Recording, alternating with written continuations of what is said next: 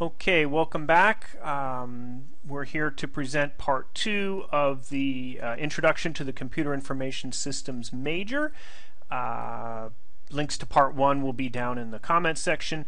And this is me, Professor Richard Holozak, in the Zicklin School of Business. Links to my websites are also going to be down in the comments.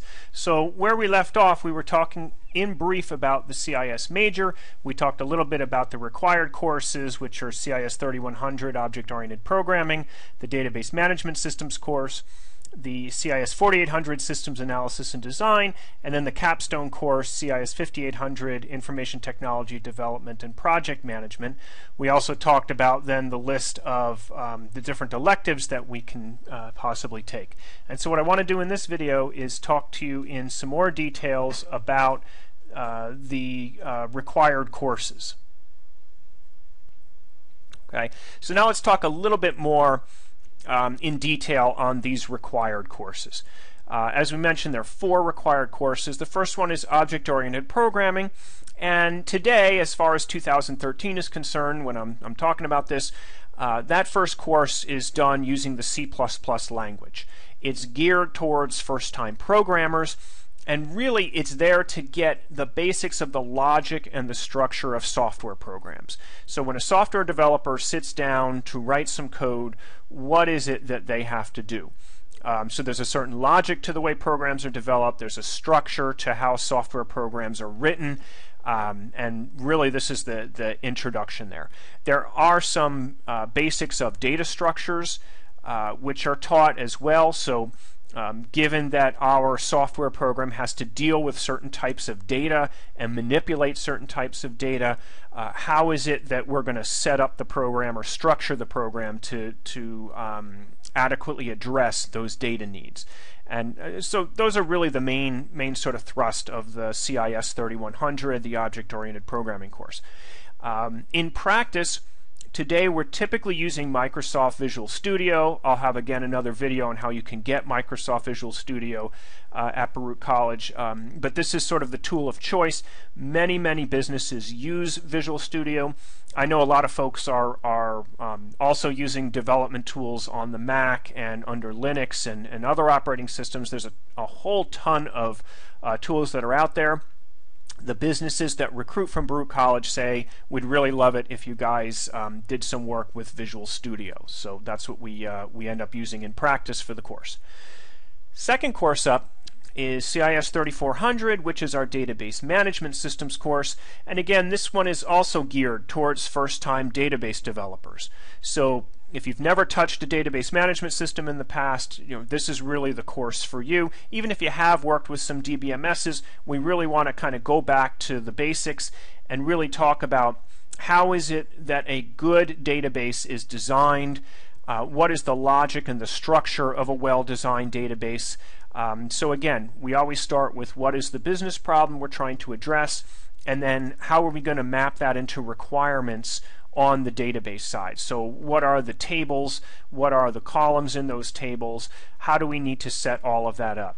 So there's definitely a process, a set of steps that we can use to build up that database. We then focus on relational database.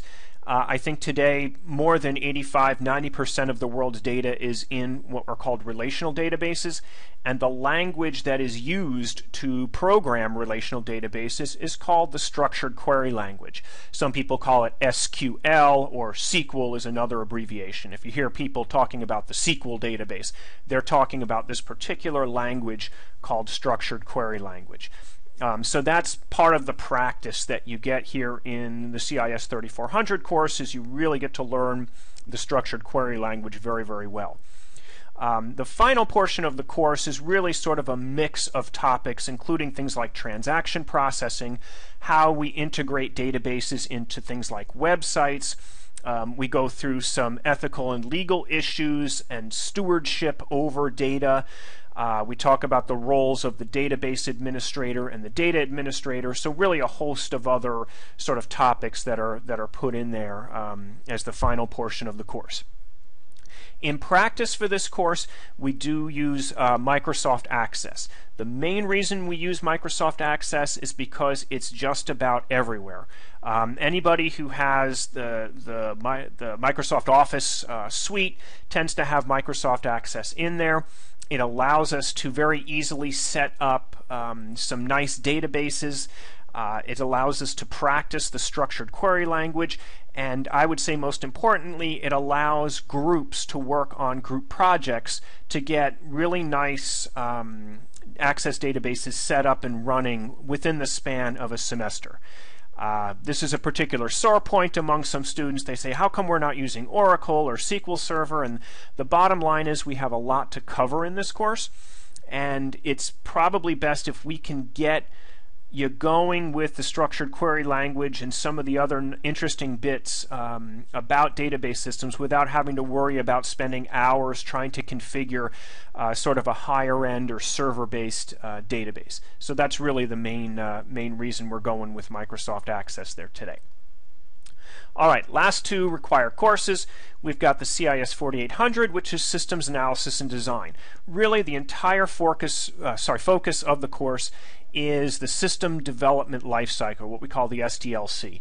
And so this takes us from gathering those business requirements, identifying a problem or an opportunity, how you document those requirements, and then how you translate them into technical specifications. So this is the key role of the systems analyst that you play here. We do a lot of diagramming. A lot of time technical specifications end up being described as diagrams and other documentation methods. We then talk about what are the latter stages where we go into the software development, coding, and testing. There are not so much focus here on actual coding and testing as there are just going through the major steps, right? So how do we finish a project? How do we deploy a project? What happens when we have issues in the testing phase? What happens when bugs are found, as they inevitably are? How do we maintain the software? How do we release new releases of software, and so on? In practice for this course, we have used the IBM Rational suite of products. Again, this is kind of a high-end computer-aided software engineering tool. You'll sometimes hear about case tools used, and really it helps with sort of having one repository where all of the technical specifications and requirements can be gathered, and certainly has support for a variety of diagramming tools. All right. Then after those set of courses, right, so the object-oriented programming, the database, and then maybe the systems analysis and design, usually at that point students go off and take a bunch of electives. The final course, which is required in the major, is the CIS 5800. We call it IT Development and Project Management. And the idea here is you take this course at the very end of your time with us here at Baruch College, or towards the end, and essentially you take everything that you've learned and you put it into practice through an entire semester. So we construct an information system from start to finish using the system development lifecycle you learn in CIS 4800. Probably most of the projects are going to employ some type of a database. Doesn't necessarily have to be Access, but maybe you've taken some other electives where you've learned about other database systems, learned about how to build websites and connect them to your database systems. Or maybe you write the software in C++ or Java, or maybe you make something like an app on your Android phone. Whatever the case is, you're going to take this project from beginning to end. And also we bring in there the project management. So how do we assign different roles to the project? How do we set up the timeline? What are the critical paths in this project? How do we meet milestones? How do we set up reports to make sure that the project is progressing? And so again, we call this the capstone project. You'll typically take this as one of your last courses as an upper level senior, and it's really again designed to sort of bring together everything that you've learned as a CIS major. Okay, so that basically takes us through the basics of the core of the CIS major.